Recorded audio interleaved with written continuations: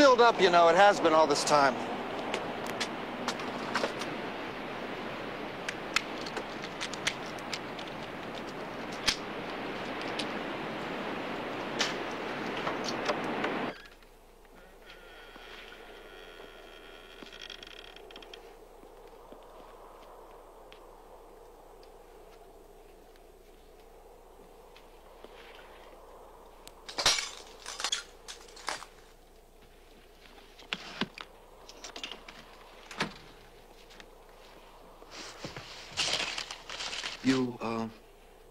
I see you've come prepared.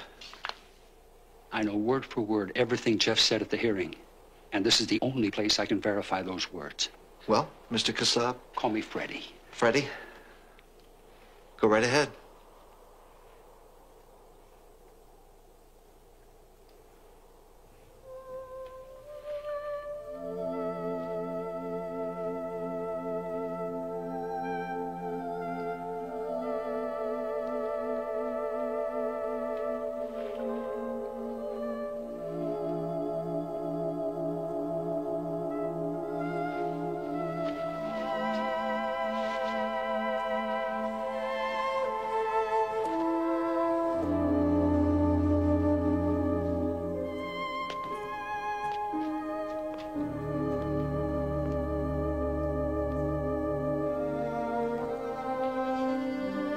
If you're going into the children's room, you see, things are pretty much as they were that night. And, I mean, there's still some blood stains in there, you know.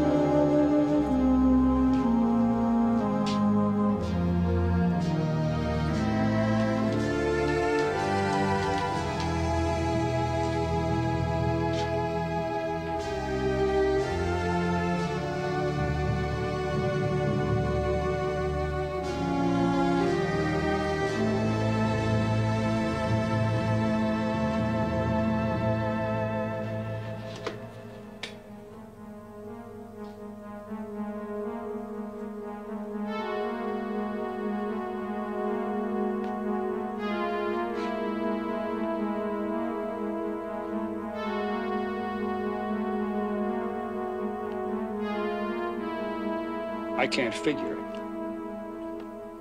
No. What? Some threads from his pajamas were found over there beneath the bed. How the devil did they get there? Unless, of course, he was standing there or kneeling there when he wrote pig on the headboard.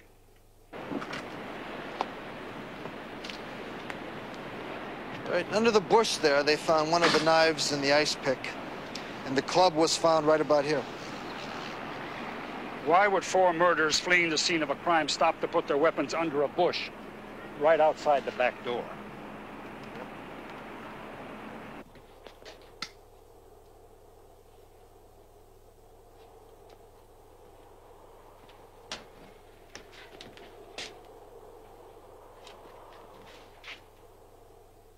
Those Valentine cards, were they there that night? That's right. Standing just the way they are now? Just like that. And he fought them off in this room? Right.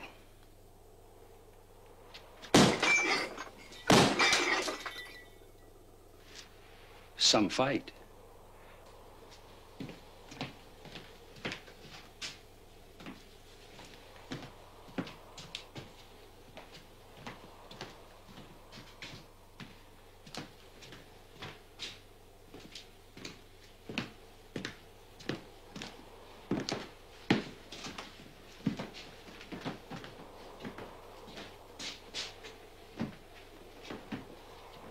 Impossible.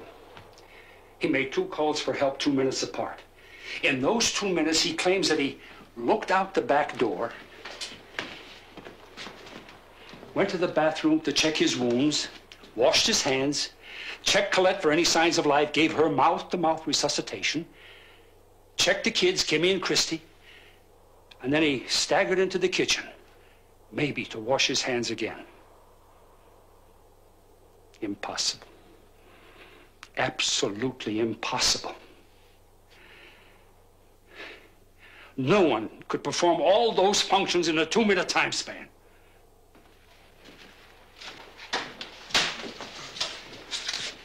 Now, I'm asleep.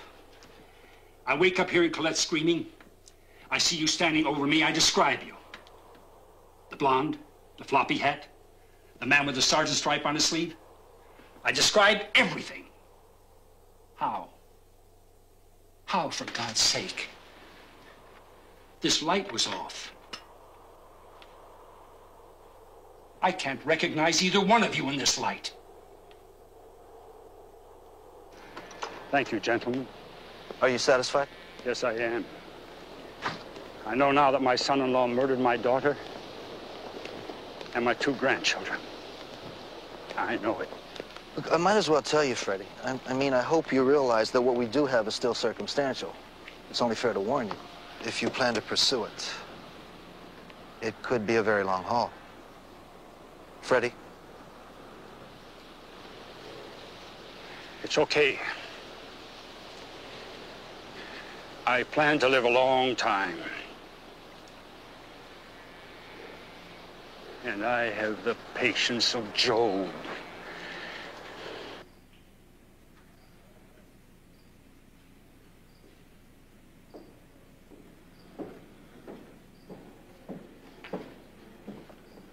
Dear Joe, I'm beginning to put my life back together. My work at the hospital and a relationship with the most sensual woman I've ever seen. She works for one of the yacht dealers in the area. The first time I saw her, she looked very prim and proper. Had her hair up, and there was no real hint except in her eyes of this incredible beauty and tremendous sensuality. Walking into the showroom, she stared at me and I stared at her. Our fates were sealed from that moment. 2 sort of passionate people, neither of which has had a very smooth life. And when we're alone, making love takes up a large proportion of our time.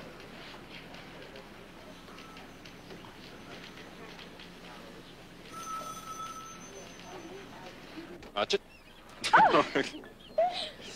Yeah. Next weekend. Thought we'd go down to San Diego. Be taking a medical conference, some recreation on the side. Sounds great. An old Green Beret friend of mine, he's going to be at the conference. How long were you in the Green Berets, Jeff? Oh, not too long. About a year. Did you do any of that John Wayne stuff? Joy. I'm a doctor. I'm a healer. That's what I chose to be.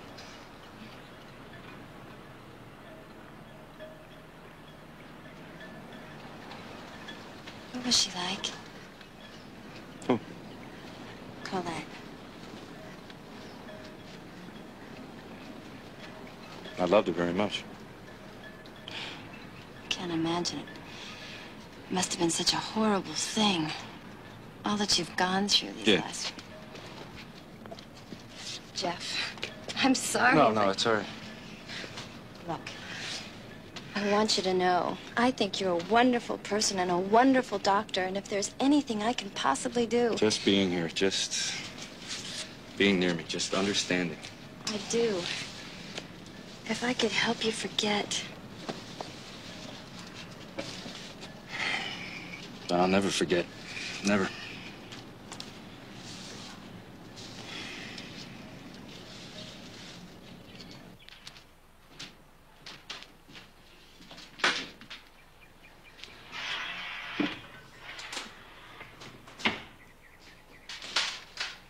It's the Justice Department.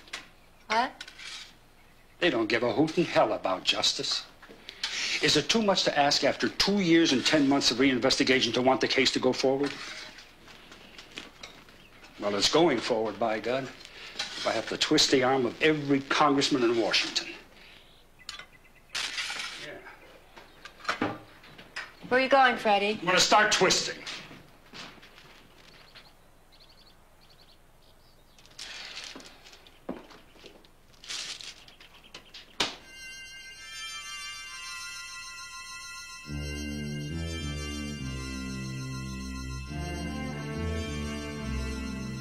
Dear Mildred and Freddie, Christmas is a time for memories and nostalgia, the time for being touched by the spirit of love. That is, above all, a time for remembering one such as you. Merry Christmas. Love, Jeff. The doggy, don't touch the doggy, Grandpa. Uh-huh. The doggy, Grandpa, the doggy. And how big is it? It's big as me. Yes, it is. Oh, it's beautiful, Mommy. It's so pretty. Thank you, Mommy. You like it? Is there anything more? Is that all? Certainly is more. They just didn't have time to deliver it, that's all. Still down at the department store in window. You want to go down and take a look at it? Yeah. Huh? Yeah? Well, come on. Let's get your clothes on. We'll all go down and have a look, okay? Come on. Hey, Kim, you go with Mommy, all right? Jeff, what is it? I'm not telling you. No, Try. what is it? Oh, Daddy, Your it's very so own sad. pony. How do you like that? Let's jump up there. Come on. Isn't that beautiful? All right. What do you say? Daddy, I Come on. Oh, Giddy up. Hold on. Ride him, cowboy. Giddy up. Come on. oh, it's up here. Oh, you know what this is, Colette? What do you want to This call is it? the beginning of the farm you're going to have in Connecticut someday. Freddie, With get a shot of my horses cowgirl. and dogs and a beautiful house. All the wonderful things in life you deserve. Giddy up. Colette? Someday. Very own. Okay? Christy, you hang on tight to Kimmy, okay, so you don't fall. Oh, we're slipping. All right? Oh, Fucking Bronco. Oh, it's so sweet. Oven's ready. We got the duck. Coming up. Ooh, that looks nice. Honey, I'm gonna ask the Kalins over for a drink. Oh, but we just put the duck in, and if they stay on it... Oh, it's Christmas, for Pete's sake. Come on, make us a drink, okay? Hey, Jeff, I don't really think we should. Oh, they're coming over. It's fine. Make us a drink, okay?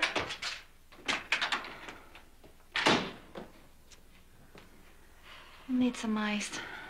Right. Where's the ice pick? I got it.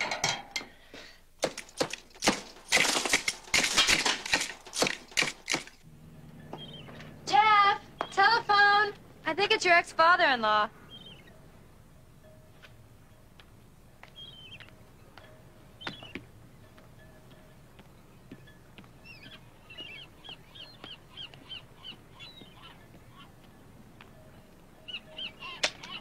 Freddie? Yeah, I want to know one thing. What is it you want? I mean, are you trying to crucify me? I don't know what you're talking about. I'll tell you for one thing what I'm talking about. A certain Long Island Register article under the headline saying, "Parents live to see a killer caught." You're absolutely right. We think of nothing else, nothing. Is that why you made up lies about me having sexual relations with someone during the Article 32 hearing? They're not lies. I believe them. Why? Because the CID told you it was true? Absolutely. Is that what you're telling me? I am telling you, Jeff, that I have a copy of an affidavit from the girl. Oh, Fred, I'm really disgusted. I mean, you will believe anything. You will grasp at any straw. I mean, you could have 14 affidavits from people, and if you think that makes any difference, you're crazy. I don't know what you're telling me, but if you're saying that I slept with a girl there every night in my room, that is the most absurd, insane comment. I hope you put that out, Fred, because if you have the audacity to believe something like that, then you deserve everything you get. I talked to the girl, Jeff. I don't care, Freddie. You talk to the girl. What the hell does that mean? If you think I'm going to bare my soul to people like you after what I've been through, you've got another thing coming. You're hurting innocent people. You're making yourself into a martyr, Freddie. You just won't let go. Time will tell.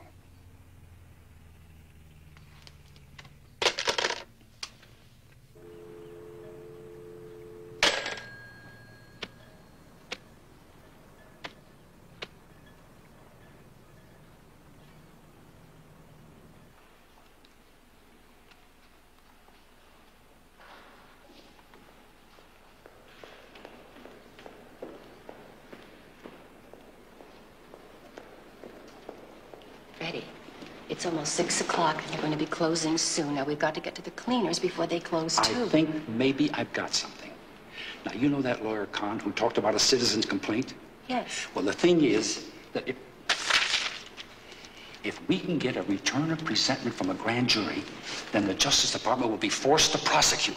But how to... First, we file a citizen's complaint charging him with 3 counts of murder. And then what we do is we...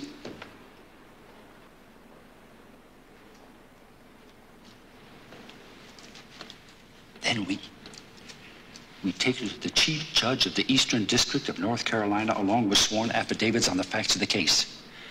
We're going to do it, Mildred. I tell you, we're going to do it. We're going to stop this monster if it's the last thing we ever do. Freddie.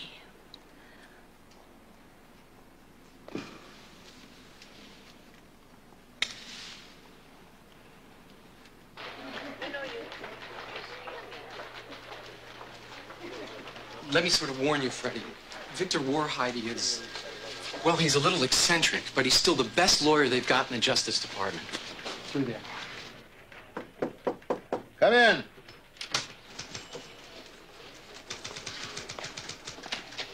Victor, I'd like you to meet Freddie Kassab. Hi. Sit down. If you don't mind us getting right to the point, have you reached any conclusions yet? Yeah. I've reached one conclusion. The Justice Department has dumped all this crap on my desk. Sit down.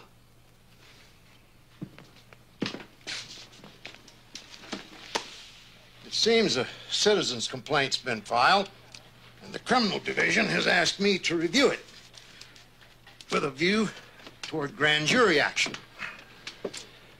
So what do we have here? I'll tell you what we don't have. We have no confession. We have no apparent motive. We have no witnesses. And any attempt to convict this man is unlikely to succeed. That is exactly what Mr. Kassab has been hearing for years. And yet... And yet you both think you have a case. We do. What are you getting out of this? May I answer that? There are a few of us, sir. Mr. Murtaugh happens to be one of them, thank God, who are guided by one thought, and that is the butchered bodies of a pregnant woman and her 2 little girls.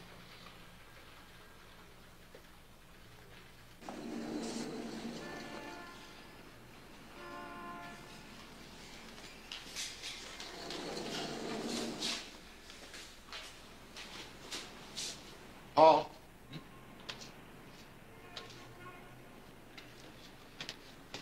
This is Paul Stumbaugh. He's chief of the FBI's chemistry and physics branch. Freddie Kassab. How do you do? Paul, I told him I felt the most damning evidence would have to be McDonald's pajama top. Yes, somewhat difficult to explain, but damning nonetheless. Suppose you make it less difficult for us. I'll try.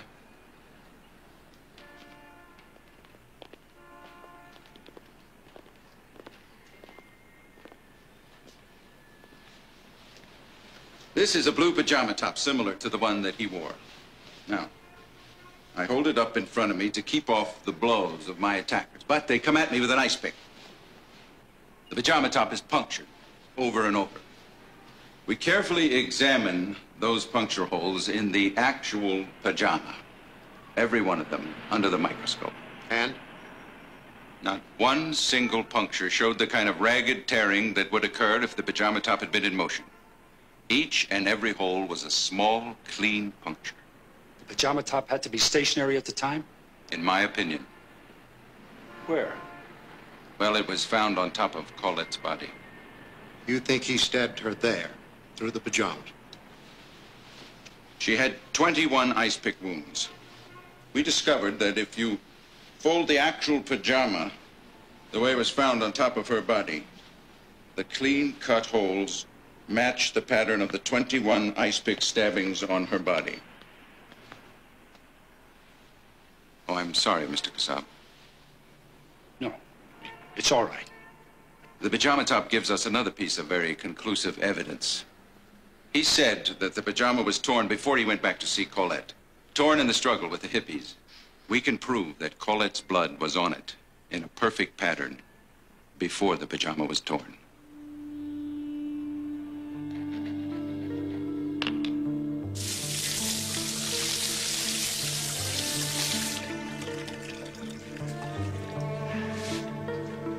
start.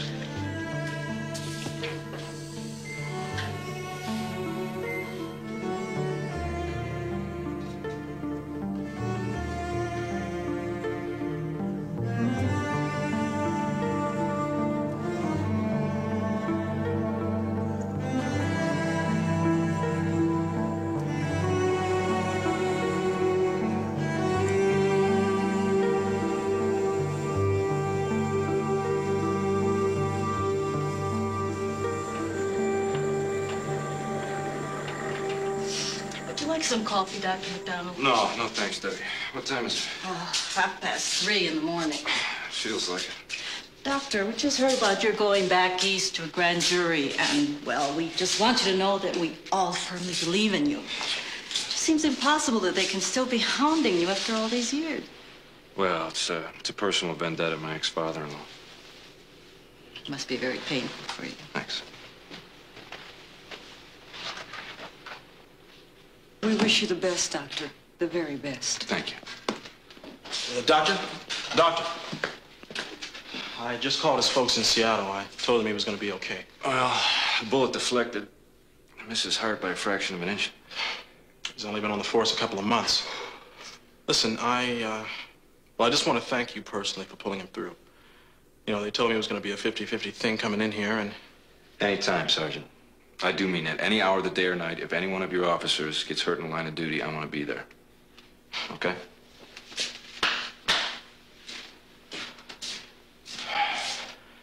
God bless you, Doc. You're one in a million.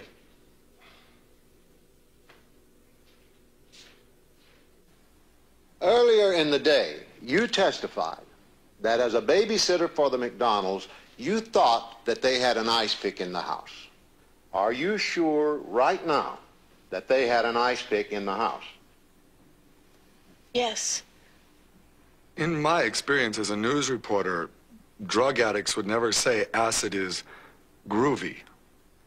Groovy is just not a word people doing acid would use. And also, 4 people doing acid couldn't organize a trip to the toilet, let alone organize the murder of 3 people. A copy of Esquire magazine was found in your home with articles about the Sharon Tate murder. Did you discuss these articles with a friend? What happened was we were just sitting around talking, and we thumbed through the magazine, and that was it. That's all there was. And now, for some reason, this becomes an important thing in my life.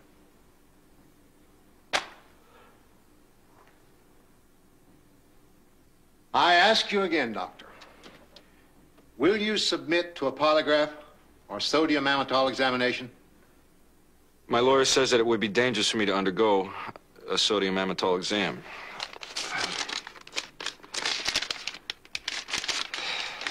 This is a drug which essentially causes a person to relive the episode. This is not merely a recalling, but it is a complete reliving with most or all of the emotional feelings, anguish, grief to the experience after the...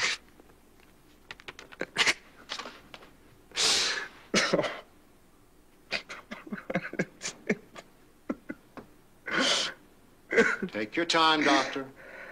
Take your time.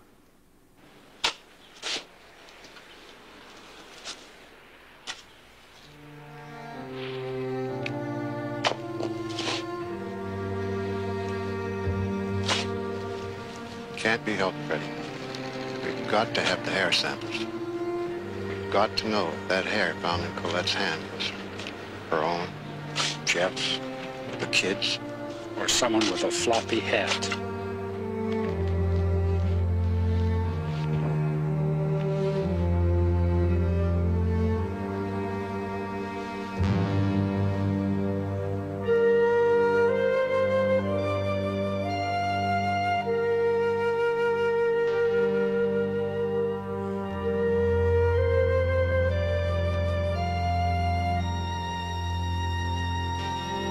Gentlemen, the hair was her own.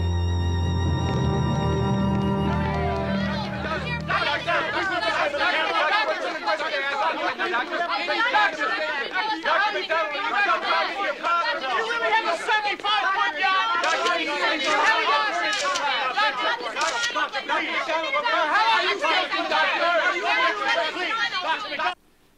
Another thing, I have a clipping here about the graves of my wife and children, and I'd like for the grand jury to see it. It is indicative of how this case has been handled from the beginning to the end, because no one asked the husband or father whether these graves should be opened. What you did was, you sleazy jerks paid off 6 grave diggers $50 apiece not to say anything. Doctor, what exactly is a paranoid type psychosis? This is when an individual becomes convinced that his particular view of reality is absolutely the only correct view, and that anyone who disagrees with it is completely out of touch. Now, Doctor, in regards to this particular case, the MPs who came to the home and found an emergency situation, the CID agents who conducted the investigation, the medics who came and gave first aid, the hospital staff who treated him, might his psychological pattern be expressed by the attitude, they're all bunglers, they're idiots, they're stupid, they're jerks, they didn't do things right, they're incompetent? Yes. Also, during the psychological testing I conducted, his behavior was quite inappropriate, revealing an attitude I would call paranoid-like. Can you explain that, please? It was the conveying of contempt, of disparagement for the examination, the examiner, the whole process that was going on at the time. My brother's getting a raw deal. Is that it? This whole thing's a sham, a farce. Is that it? This whole thing is rigged from the beginning. Is that it? Look, as far as you and all these investigators, I'm on the 20th floor, and I think you're a pile of garbage. I didn't know they piled it that high. I object to the badgering of my relatives to get some testimony. One of my relatives was told that the only time that I broke down and cried was discussing the sodium amytal examinations. That's absurd. Who allegedly made that statement? That creep who works for you, that little viper. All right. That little guy who doesn't have the politeness to introduce himself or doesn't know any of the social amenities. Now, I take it as a doctor you collected medical supplies. I had a large hall closet that had a lot of medications, first aid equipment. Did you have any pills that some people refer to as uppers or downers, so on and so forth? There was a bottle of Escatrol diet pills, which had some amphetamines in it. And Colette was using Benadryl occasionally for sleep.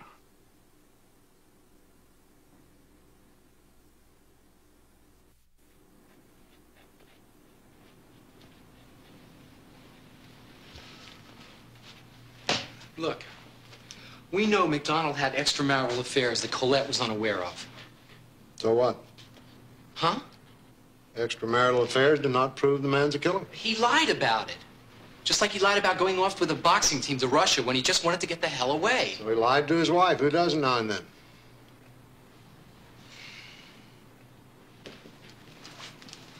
Look, the guy was on a 24-hour shift the night before the murders. Then he put in a full day at the office. So maybe he was taking pills to keep himself going. Too many of those and you're just asking for trouble. He was tested for drugs at the hospital. They found nothing. Wait a minute. They tested him for heavy drugs, but not amphetamines. We don't know that he ever took them. We don't even know what he and Colette were fighting about. What set him off? His infidelity? The kid waiting to bed? It's possible. It's not a motive, Brian, that we can prove. We don't have a motive. Excuse me, gentlemen. If we could, for the moment, put aside the motivation, I'd like to point out how fortunate we are. Fortunate? Only one family in 1,000, 10,000, have different blood types. The father, the mother, the children, all different. And because of this, we are able to determine what happened, even if we haven't the why. It's not complete. It'll never be complete without the why.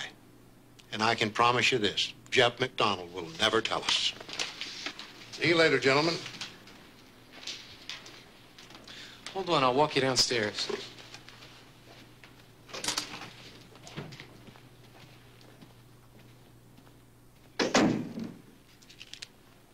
The blood. What's that? You mentioned the blood types. That's right. Colette type A, Jeffrey type B, Kimberly type AB, Kristen type O. Don't you think that's too confusing to a jury? On the contrary, it means that we can trace McDonald's movements throughout the apartment.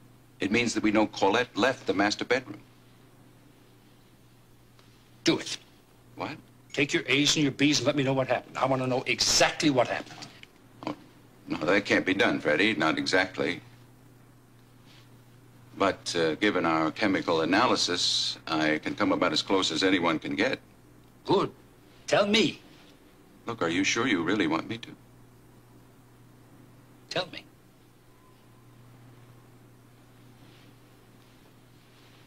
Here. Started here in the master bedroom, after Kristen had wet the bed and gone back to her own room.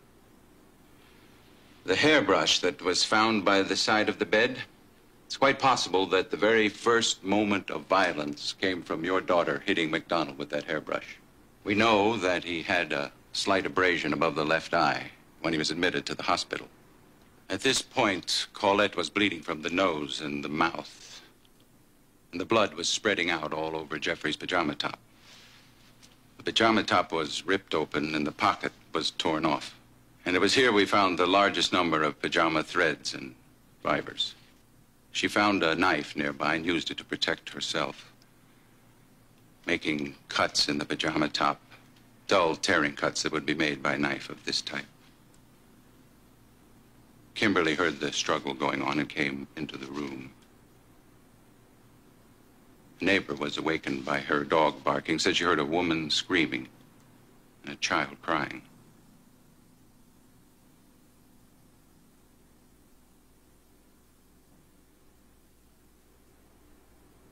He had the club now, and as he swung it, he may have accidentally hit Kimberly on the left side of the head. It was a blow of tremendous force. We know that because of the large amount of AB blood found in this location. Colette was struck at this same time. While she lay unconscious on the floor, he picked up Kimberly and carried her back to her room, which accounts for Kimberly's blood being on his pajama top.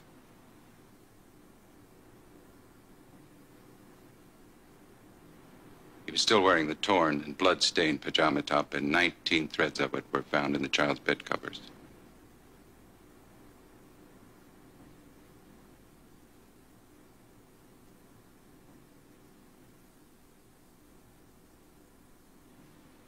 Somehow he got the idea about the hippies, most likely from Esquire magazine.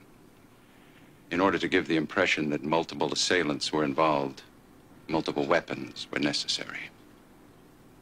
He put on a pair of surgical gloves and armed himself with the old hickory knife.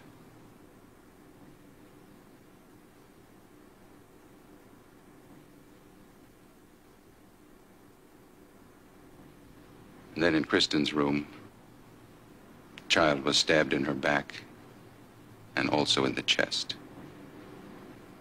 Several threads from his pajama top were found in her bed.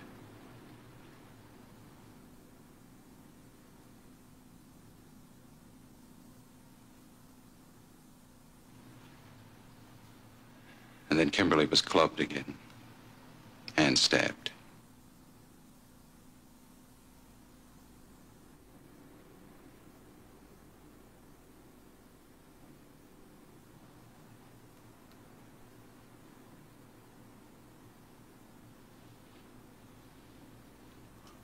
You want me to go on? Do you want to hear it? I have to hear it. Colette regained consciousness and in a state of shock went into Kristen's room.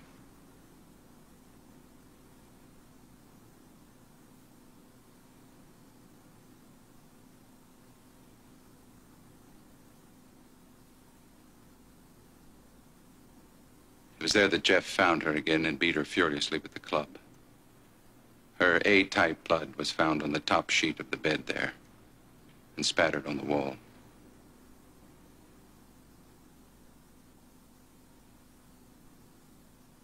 In the master bedroom, he collected the bedspread and sheet.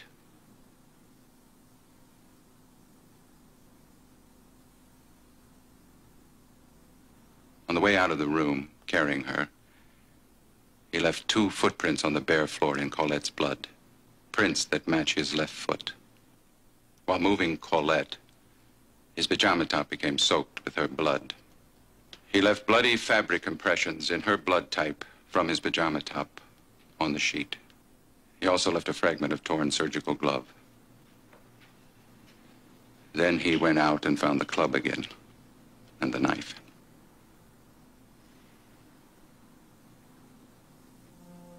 And then? God knows what kind of maniacal rage seized him then. But he came back to Colette and struck her a vicious blow with the club, leaving a scrape mark on the ceiling as he swung it over his head. Then he stabbed her repeatedly with the hickory knife. Several threads from the pajama top were found under the word pig.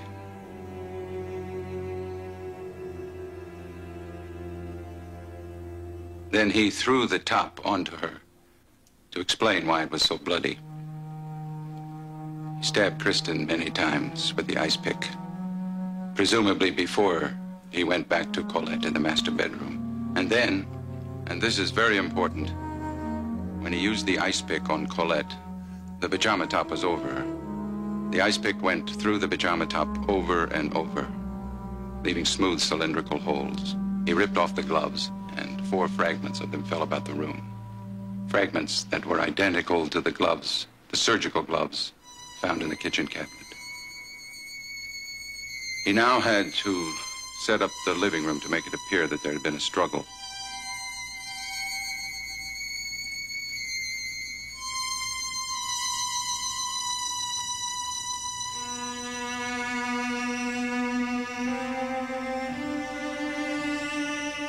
As a surgeon, he knew just where to place the self-inflicted wound. It would prove that he was attacked. It was nothing, of course, compared to what his family had suffered. Many drops of McDonald's blood were found in the sink. He wiped the weapons clean and put them outside in the backyard.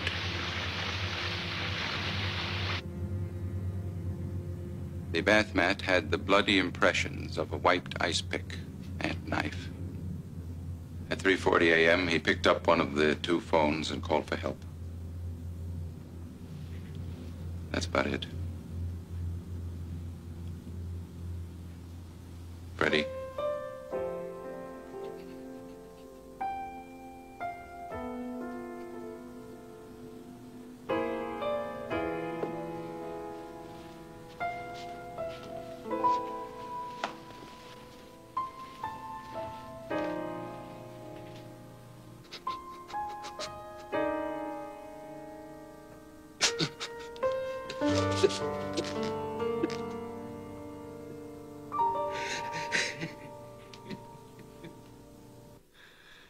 You know, I didn't do enough to save my family. And then you come in here and you tell me that someone's folded the top of my pajama top and put some little probes through it. And that means that I killed Colette.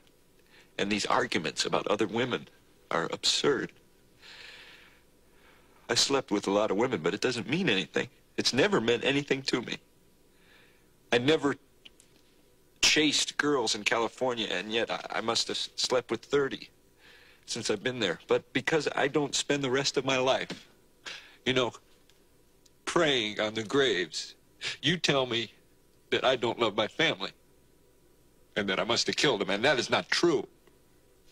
It's a lot of crap. I didn't kill Colette. I didn't kill Kimmy. I didn't kill Christy. I gave them mouth-to-mouth breathing. I loved them. I love them now.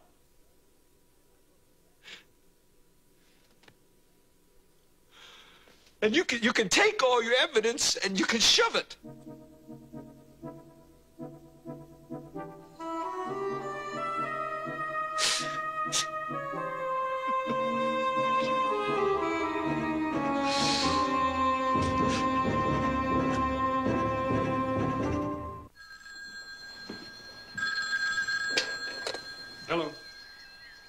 Brian, what have you got? What do you hear? Has the grand jury made a decision yet? Oh, I see. Well, the moment you hear anything, let me know, will you? What? Oh. Well, give him our best. That was Brian Murtaugh. Seems like the 23 grand jurors are still trying to make up their mind whether there should be a trial or not. 5 months of testimony, over 100 witnesses, and they still can't make up their mind. How was Mr. Warheide? Not too well, I'm afraid. But he's more anxious than ever to bring this to trial. Well, I still thank God he was at the hearing. Hearing? Always hearings. Well, I want a trial. He's got to be brought to trial. Freddie, you can't expect the jurors to make up their minds overnight. Overnight. We've been waiting for 5 years.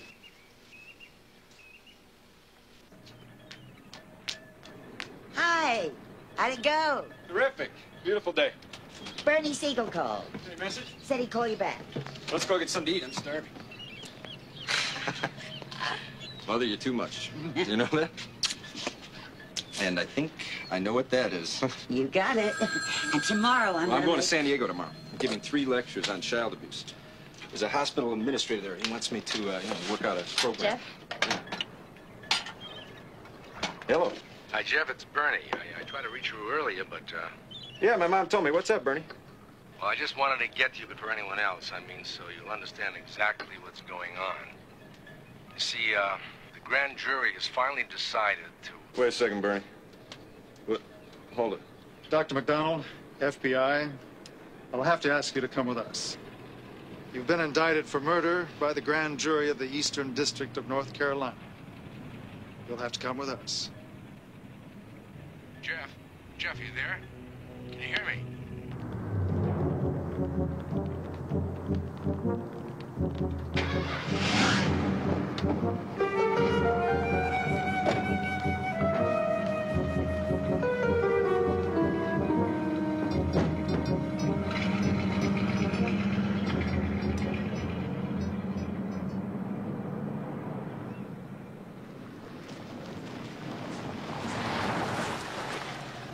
Brian!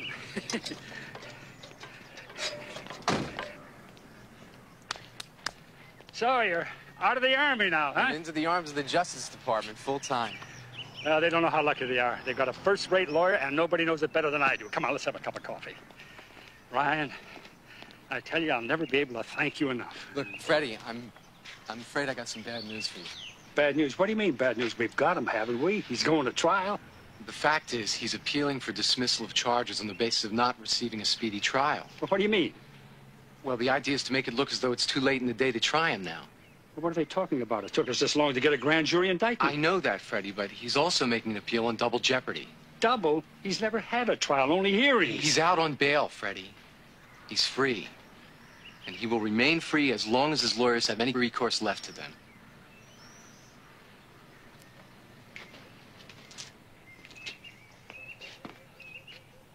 How many weeks will that take? The truth is, it could take months, even years. I'm sorry.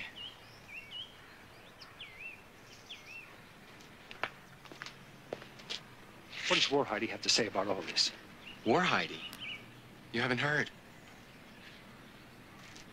Last Thursday, he collapsed on a sidewalk near his home. Heart attack. He's dead, Freddie.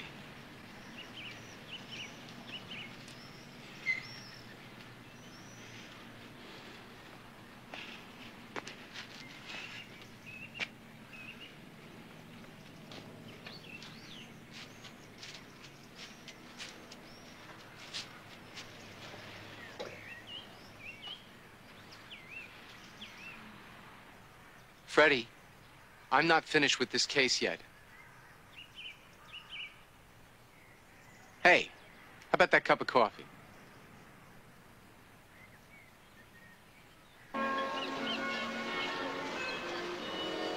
Wait a second, Bernie. I don't think I'm hearing this right. I don't think I'm getting this. You mean you're not saying the indictment's been dismissed? Jeff, come on. Oh. Oh.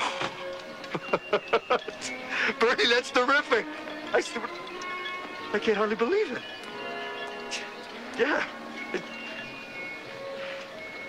Yeah. Yeah. Okay. All right. You bet.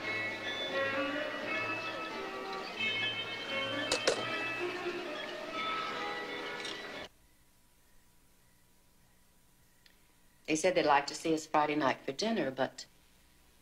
Well, I told them I didn't know your schedule. Just tell them we can't make it. Why? I mean, Freddie, we turned them down last month. Just tell them we're too busy.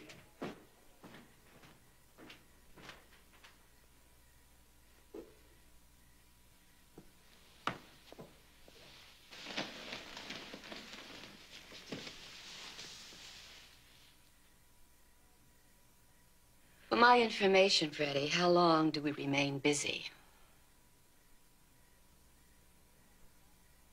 Freddie, I'd like to know how many more months and months do we go on like this?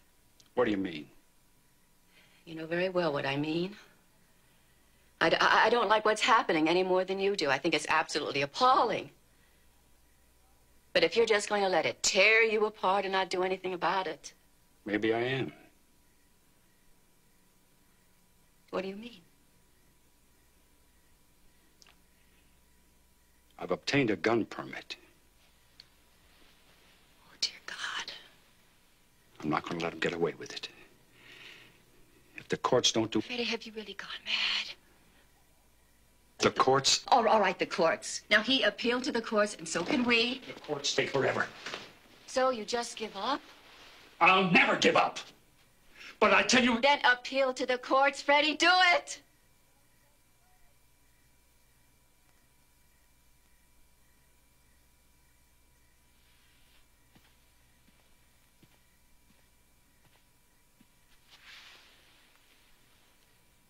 Are you willing to go through this again? Yes. Take all the horror, the misery, the delay. Yes, yes, I am willing.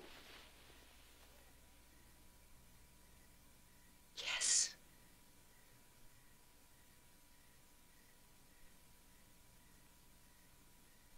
Well,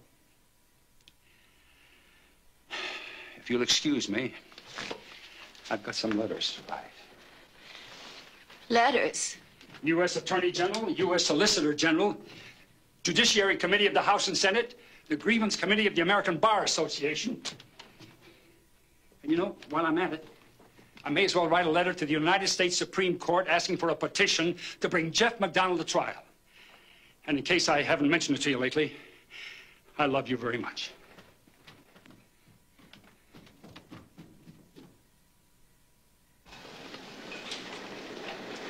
Dr. Graham, admitting death, please. Dr. Graham. Oh, Dr. McDonald? Yes. I'm Joe McGinnis. Oh, right. How are you? Nice to meet you. Nice meeting you. Excuse me. How about some coffee? Great. You have to forgive me. I'm still in a state of shock. It's beyond my comprehension, anyone's comprehension, how the Supreme Court can now decide to put me through this after almost 10 years. Yes, I certainly understand. That's why I'm so interested in the case. It's Freddie Kassab, of course, my ex-father-in-law. He has finally got the trial he really wanted, and now I suppose the only thing left in his deranged mind is to see me get the chair so he can be there to pull the switch. Why don't we sit down? You sure you wouldn't like something to eat with that? No, this is fine.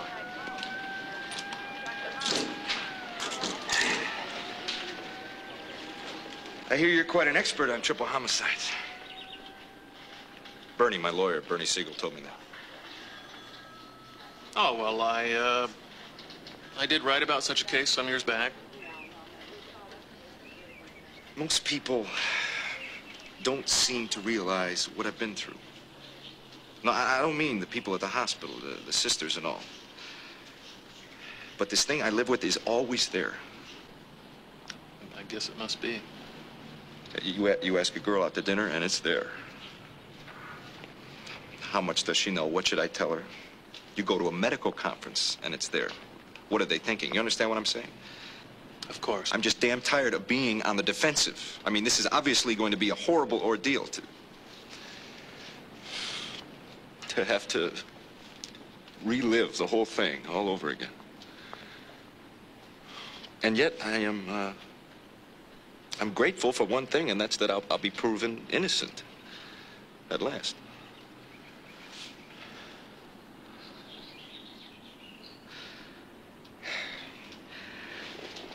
I need a writer to go right through the trial with me, to be there every moment. Now, are you interested in doing my story? Yes. I think it's a most unusual, really remarkable situation. But you understand that I'll have to be cut in. I mean, for some of the take.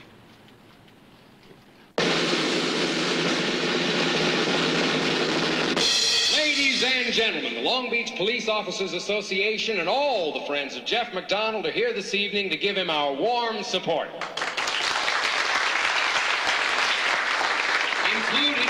Included in your $100 tickets is a chance at the giant raffle. And we especially want to thank those individuals who put up $500 apiece to sit at the golden guest of honor table with Dr. McDonald.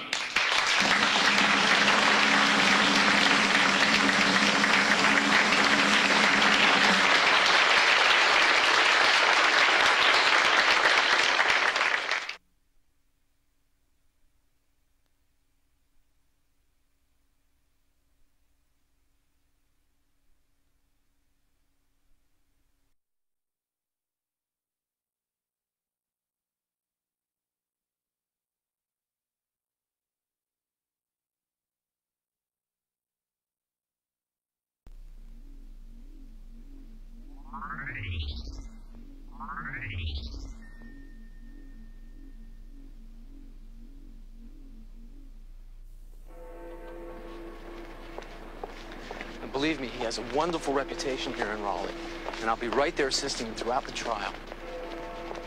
Is he anything like War Heidi? Well, no, I wouldn't say that. Please have a seat.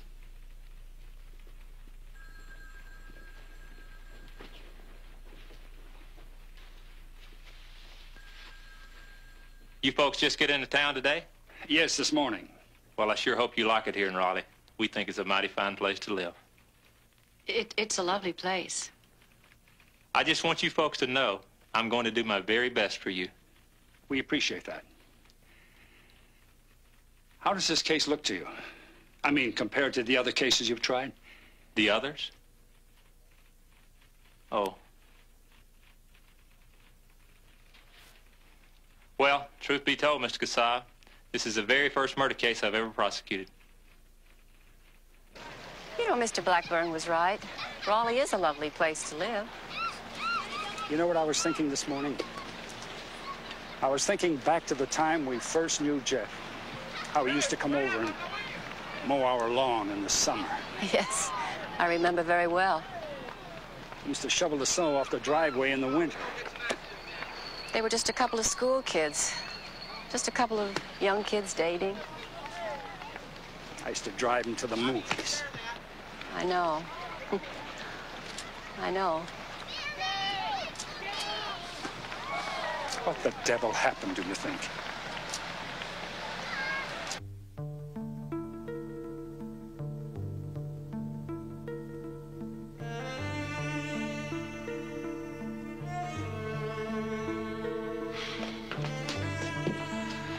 Okay, Jeff, I think we've seen enough, huh?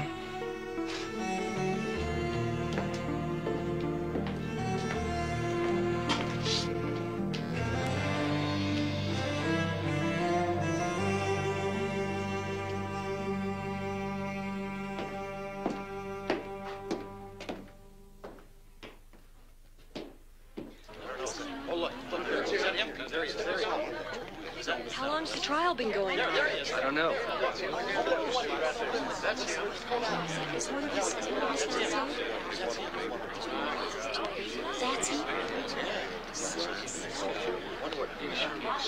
Is this the house?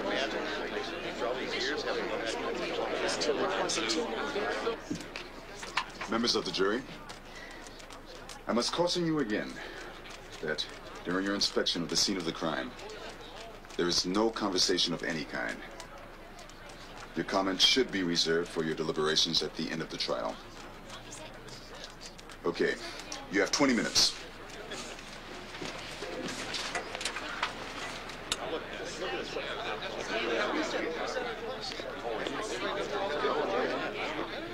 Oh, someone's...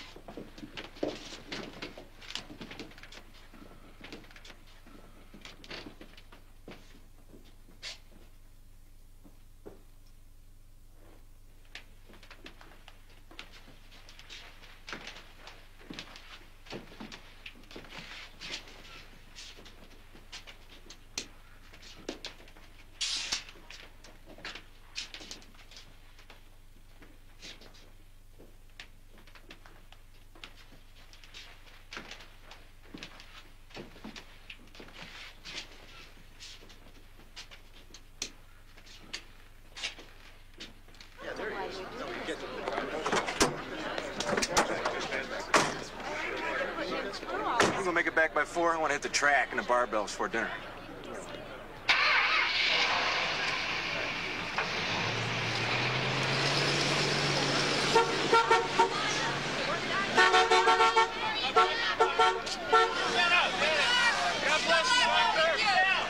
Keep your chin up. That so-called government expert today, what is his name, Stombaugh? Some expert. And all that garbage about matching footprints? What did he think he was proving? What a bunch of crap he's trying to sell. It could have been anybody's footprint. Thank God Bernie destroyed him later on. His testimony on the pajama top, though, he seemed to be making some points. Points? The judge had any guts at all. He'd throw this case out of court. I take it you're not too fond of the judge. God save us from Southern Republicans. And the Army, and the FBI, and most of all, the United States Supreme Court.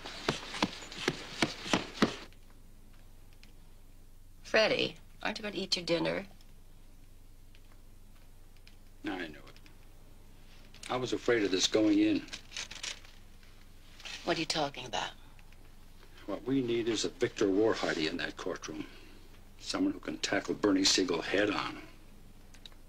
Mr. Blackburn just has a different approach, that's all. I'll say he does. Never raises his voice. So courteous. The utmost courtesy at all times. You know what I think? It's possible that Mr. Blackburn knows exactly what he's doing. Come on, Freddie, eat your dinner. Come on. Happy birthday to you. Happy birthday to you. Happy birthday, dear Bernie. Happy birthday to you. I don't believe it. And they said that nobody cared, huh? Oh, no, we care, Bernie. We care. What do you know, huh? No. Give me the second one. better. No, well, I got Smoke's in your eyes. I think I'm gonna say this. Here, this will help. Okay. Go for it. Aha! Got it, huh? Hey, when I get a chance? Yeah, well, be my guest. All right.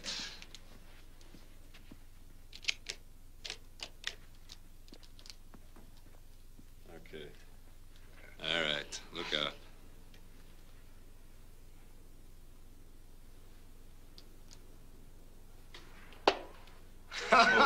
That old green grenade training, huh? You believe that? Unbelievable. That's the shot right there. Woo! Now, Mr. Stormbaugh, the government's expert, has stated that it's his conclusion that the holes placed in Jeffrey McDonald's pajama tops were made while the garment was stationary. Now, do you agree with that? No, I don't believe it's true. I conducted experiments in which holes from ice pick punctures were circular in appearance despite the fact that the target was in motion. Dr. Thornton, I would ask you if this is a reasonable facsimile of the pajama top you used in any of your experiments. Reasonable, yes. My question, sir, if you use this pajama top as a shield, as someone is trying to kill you with an ice pick, is it your opinion that the pajama could be used that way and still not sustain torn areas? I don't know. If I could, I would like to stand in front of you and, placing great trust in Mr. Blackburn, I'm going to ask him to flail away at me with an ice pick.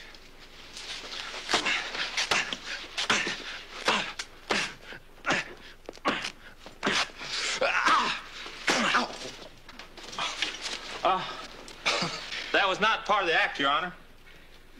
Anybody got a Band-Aid? No, that's okay. That's okay. Now, Dr. Thornton, I would ask you to examine that pajama top and tell us what you see.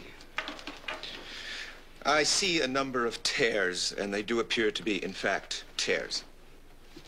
Mr. Murtaugh, do you need a doctor? No, thank you.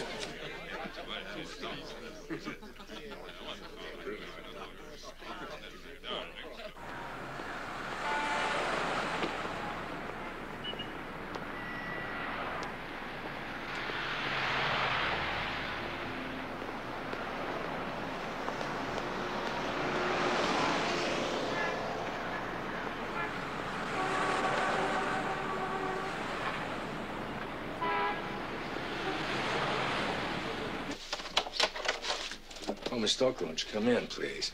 No. Thank you. Thank you. Please sit down, Miss Stokely. We have some coffee and some donuts here, if you'd like. No, thank you. May I have a diet soda? Absolutely. Miss Stokely, you know, of course, that there were 4 so-called hippies at the McDonald house the night of the murders. And you were questioned about your presence there. I just want you to know that whatever you say today...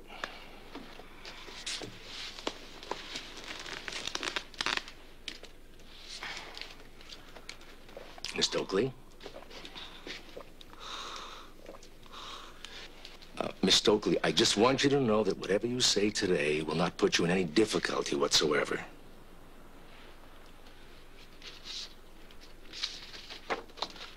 This picture, this is the kitchen of the McDonald house. You see the calendar on the wall over there? Right there? Well, that's been there now for 9 years. It's waiting, just waiting for someone to tell us how to end the story. Elena? I can't help you. I wasn't in that house. I don't have anything to do with this.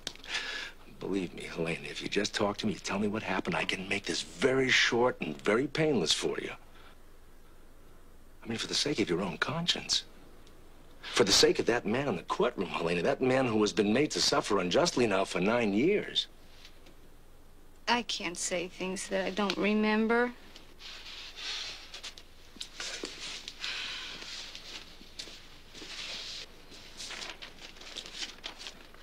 I have 6 witnesses. Now, you told them that you were there.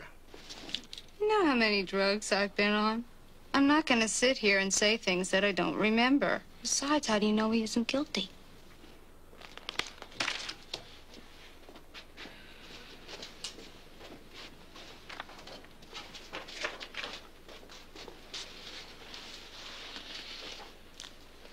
That was his flesh and blood, Helena. Now, what kind of father would do that to his own flesh and blood, hmm? Only somebody crazy or whacked out on drugs. Not acid. Maybe speed. Was he tested for drugs? Yes, Helena. I don't know what anybody else is capable of, but I know I'm not capable of that.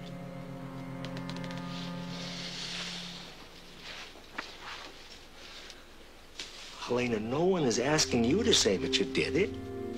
All you have to say is you were there, holding the candle, saying acid is groovy. You don't remember hurting anybody. Then you ran out the back door. Hmm? I wasn't there.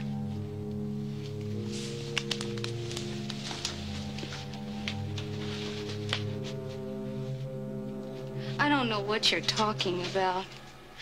I wasn't there!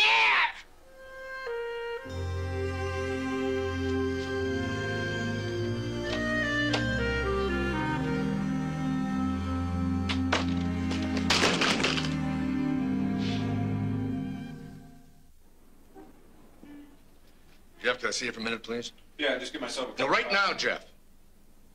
Please.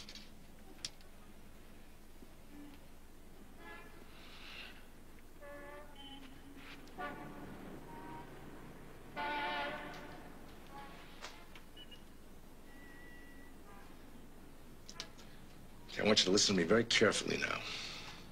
We're about to conduct the most important meeting we'll ever have. I know it's going to be very painful for you tomorrow when you go on the stand, but I want the jury to meet the victims. What? Yeah, I want to bring Colette, Kimmy, and Christy into that courtroom as living, breathing human beings. Look, I've got pictures here. Here's one of the kids in Halloween sitting on your lap. Here's another one with the little girls on top of the pony and you standing beside them. I want that jury to meet a family, not just a bunch of fibers and hairs and bloodstains. It sounds like you're saying that I have to sit up there and prove my innocence. No. I think we could rest this case today and win it. But I don't want to take the chance of one holdout juror making us go through all of this again. Which one? The ex-cop with the nasty eyes, or the accountant who looks like he's president of the Ku Klux Klan, and I'm a black who just raped his daughter?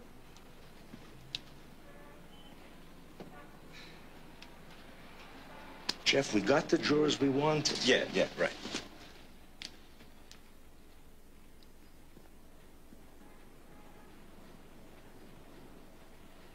Jeff, that's exactly the kind of attitude you're displaying right now that I do not want the jury to see.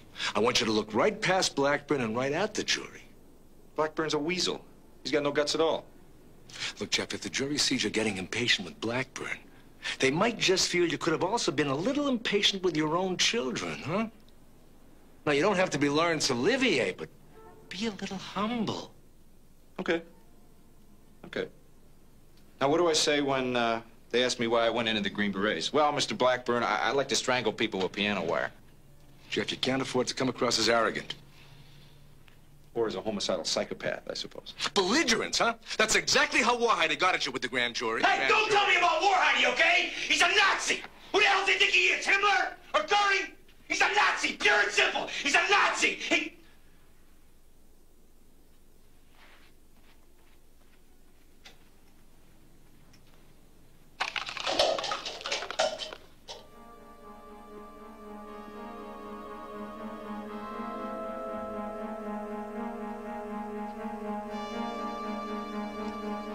Jeff,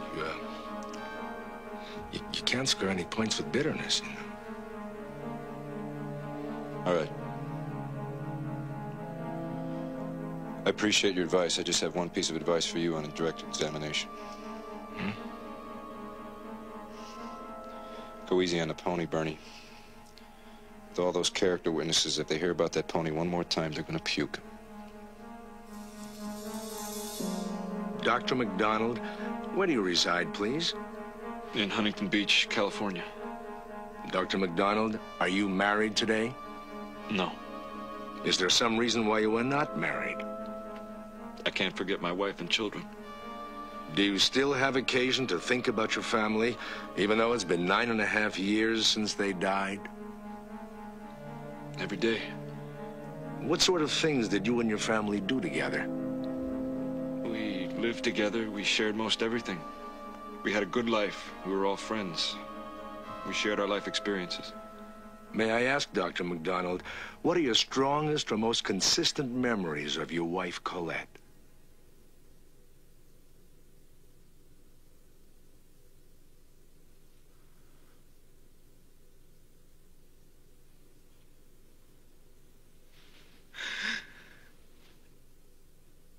Colette she was very beautiful. And warm and intelligent. She was a great mother and wife. This is Exhibit D96. What is it, please? It's a Valentine's card from my daughters. Would you be kind enough to read it to us and tell us whether it's signed and by whom?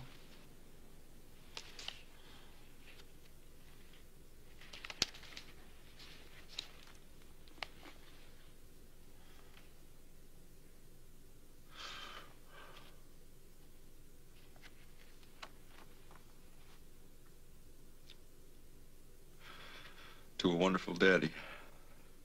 There are many daddies in the world.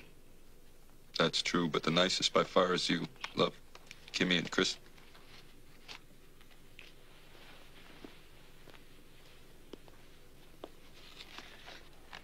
Do you recognize this photo?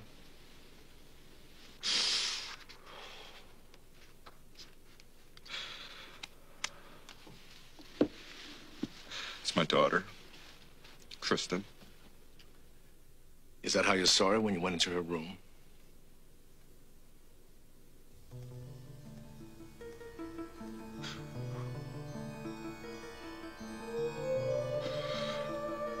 All I remember is a lot of blood. And what did you do there, if you recall? I only recall doing one thing. What was that? I patted her on the head. And I told her she'd be okay.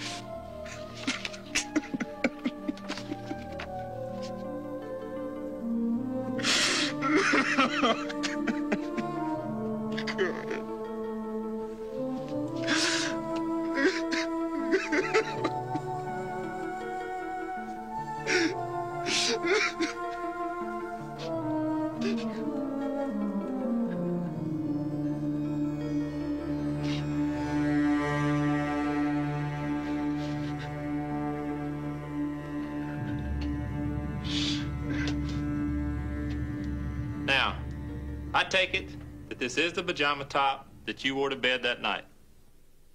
I have only your say-so. Is it not the pajama top that you wore?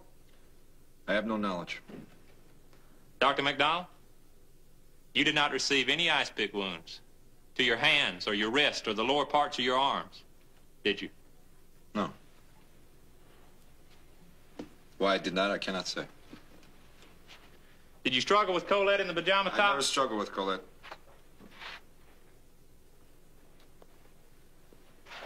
Did she bleed on the pajama top before it was torn? Not to my knowledge. That night, did you ever touch the sheet or the bedspread found on the floor? I have no recollection at all. Are you saying that you did or you didn't? I'm saying neither.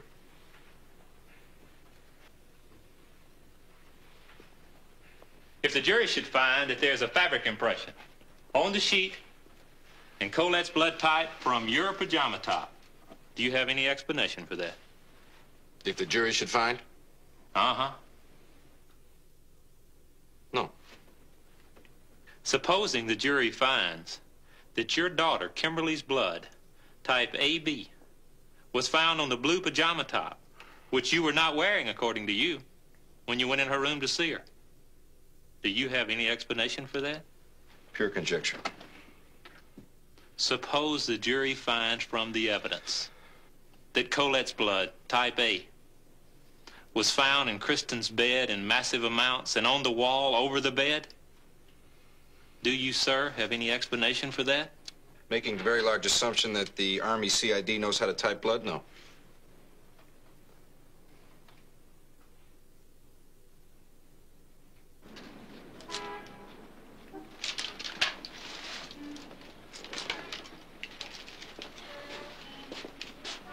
Hey.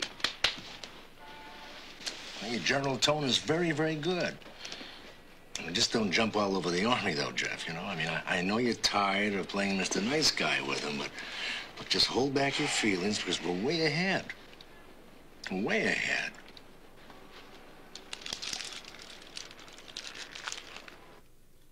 Dr. McDonald, did you place Colette on the sheet and carry out of Kristen's room? I did not. Did you, standing in the bathroom, take a scalpel or any instrument and inflict any injury upon yourself at the bathroom sink? I did not. And if the jury should find that the blood on the bathroom sink is your type blood, do you have any explanation for that? No.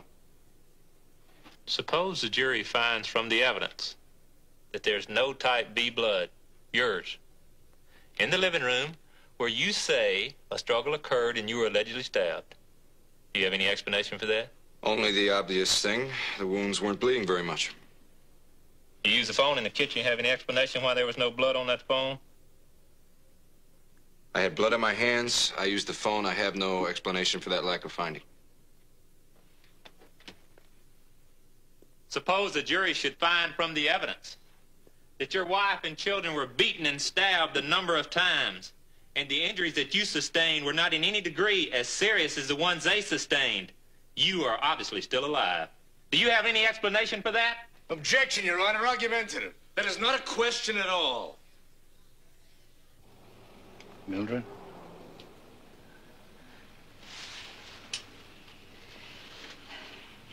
You all right? I just can't sleep. Those photographs they showed us in the courtroom. I know. Freddie, I don't think I can take another day. Just one or two. That's about all we have left. Freddie.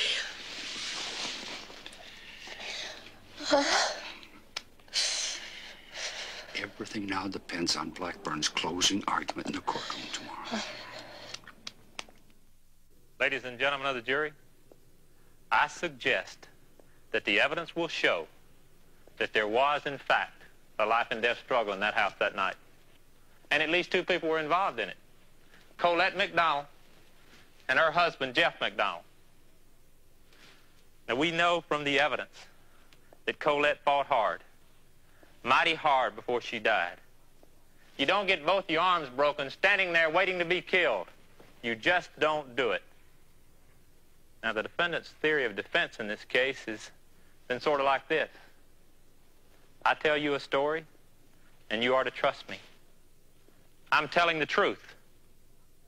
I love my family. I love Colette. I love Kimberly and Kristen. Trust me, I couldn't have done this.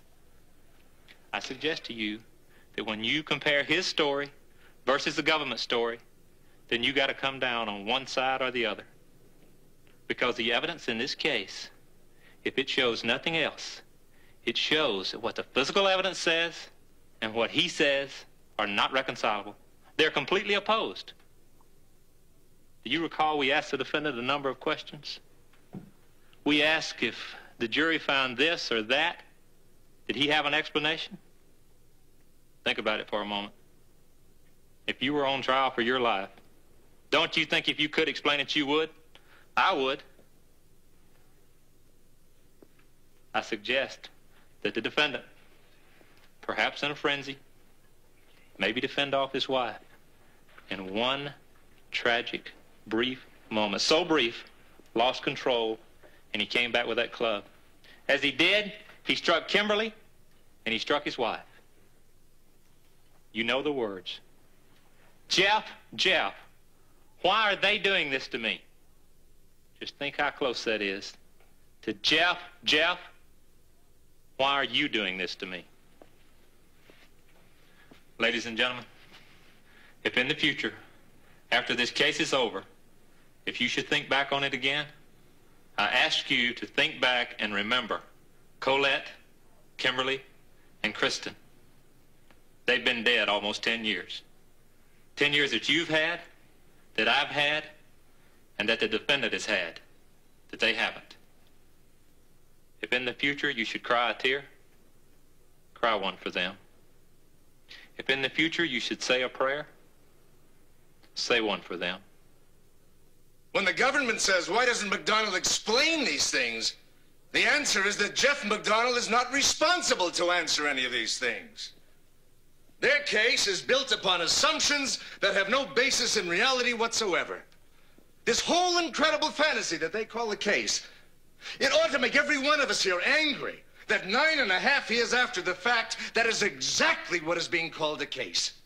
It is just beyond belief. Who knows? That's right. Well, we could wait another hour, or we could wait another week. Or two. Great. Sure. Thank you very much. Okay, I will. Did you get those reservations for me at the work?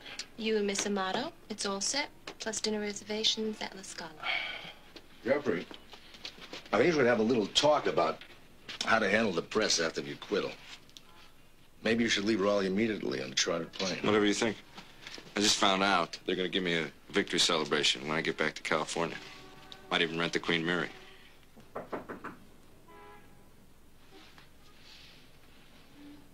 I don't believe it. The jury's only been out for 42 minutes.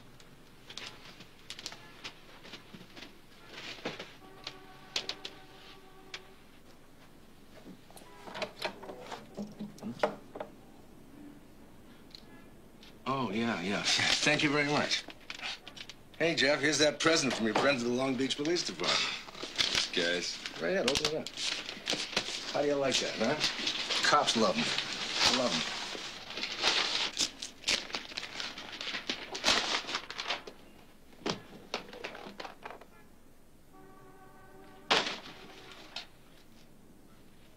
Well, put it on.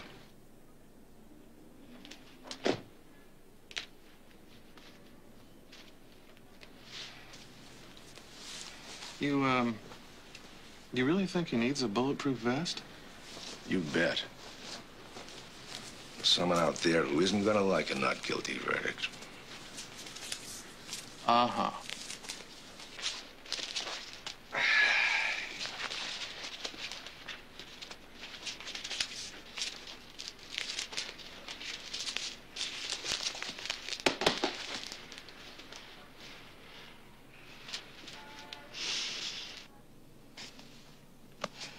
Now it's over 6 hours. That's hardly any time at all. This could go on and on. They want us downstairs. They've reached a verdict.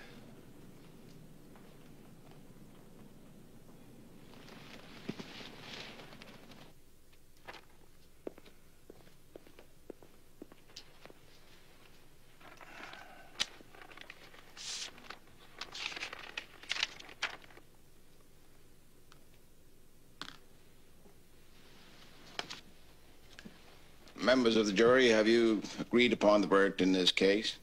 Yes, sir, we have. I am handed an envelope with the verdict form in it. Is this your verdict? Yes, sir. Madam Clerk, you may take the verdict. Would the jurors please stand? Members of the jury, have you agreed upon a verdict? We have. How do you find as to count 1? In the murder of Colette McDonald, is the defendant, Jeffrey R. McDonald, guilty or not guilty of murder in the first degree? Not guilty. Guilty or not guilty of murder in the second degree? Guilty. How do you find as to the count 2? In the murder of Kimberly McDonald, is the defendant Jeffrey R. McDonald guilty or not guilty of murder in the first degree? Not guilty. Guilty or not guilty of murder in the second degree? Guilty. As to the count 3, in the murder of Kristen McDonald, guilty or not guilty of murder in the first degree? Guilty.